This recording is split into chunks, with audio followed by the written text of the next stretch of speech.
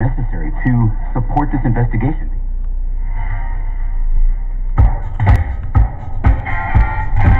All right. 1, 2.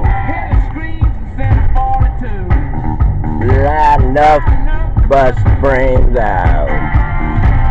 Here, this is just cutting toe.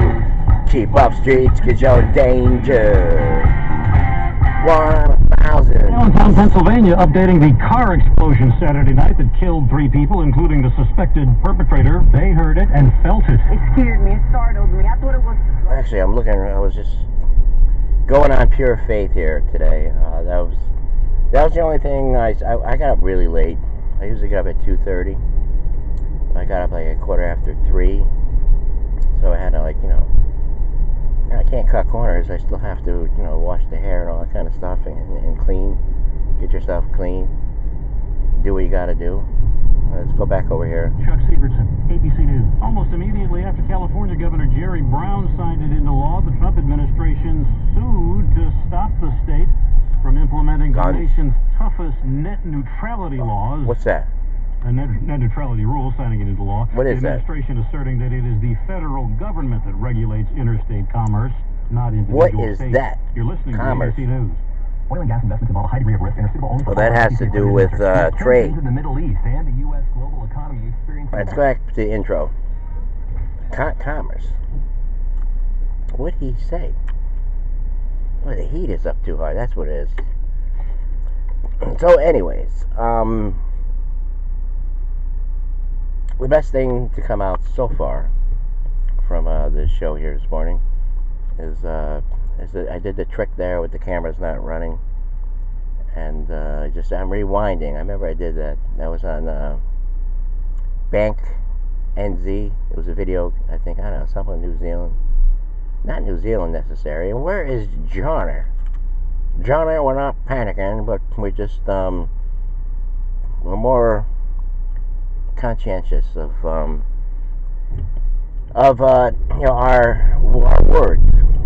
words and our beliefs. That's why we start off with the Tupperware thing. I mean, it should be like about abundance of love. It should be like a thing where you give, at the end of the day, you got to give many to others. Not expecting, like in return. I mean, as long as you could just do.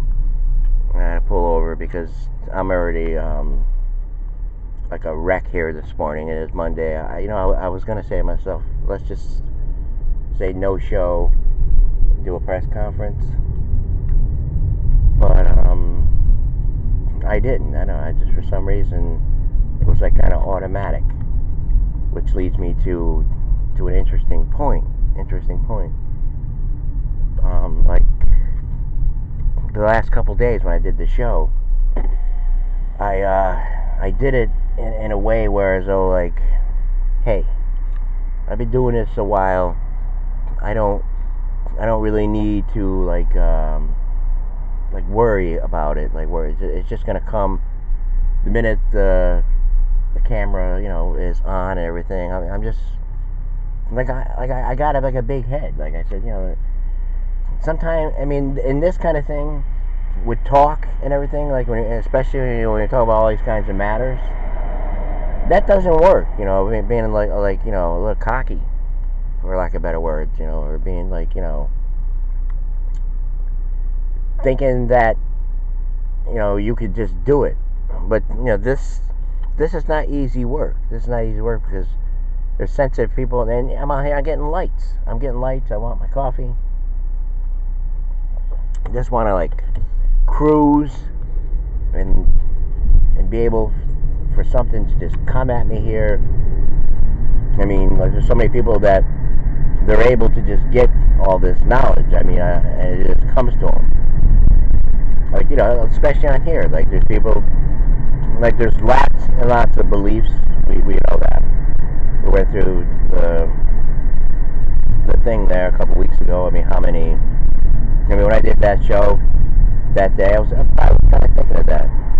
It's like the 313, or was it more than that? how many... See, now, this is where, you know, I get in trouble because I don't have the things here. I don't have, like, anything written down of what I said there. And yes, now we're shifting back to, like, being, like, obscure, goofy. Unless we can retrieve the information. But since this is just, it's just like Facebook and everything, it really doesn't matter. And, you know, I don't have a big employer or that would, you know, like people would call up and say he's giving the wrong information. I don't have to worry about that. But like when you see the commercials, CNN, the most trusted news, you know, and for the last 2 years and more, it's like every day there's at least, you know, 90% something to do with Trump or Trump itself. You know, 90%. I mean, you gotta think about this. You know, sometimes to understand situations, like where are you in? Like, and I think I'm getting back to the confidence. Yes, calm down, man. Calm down. Just do the intro music again. I think we can work with that. I mean, we don't have an editing machine. Maybe a different Rolling Stone song.